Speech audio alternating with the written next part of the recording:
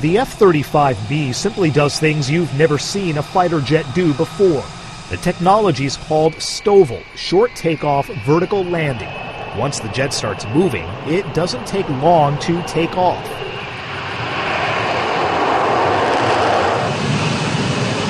Or land, looking more like a helicopter than a supersonic fighter jet. The F-35 is designed to be the military's next-generation joint strike fighter, but it comes at a price.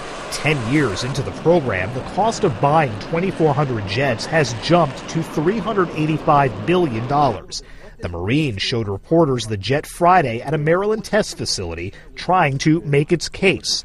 The top Marine, General James Amos, acknowledges it's very expensive in a time of budget cuts, but says the Corps must have it. We need an airplane that can land on a short runway or land vertically. We need an airplane that can take off very, very in short distance, fully armed, gassed. If we don't have that, then we're restricted to long runways. The Pentagon put the F-35B on probation late last year after suffering through cost overruns and delays.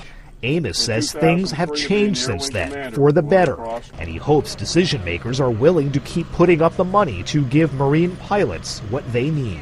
Is the juice worth the squeeze? I mean, that's the question you've got to ask yourself, and we have to have that discussion at the senior level of leadership of our country. General Amos says he's hoping to sit down soon with new Defense Secretary Leon Panetta to talk about the jet's future.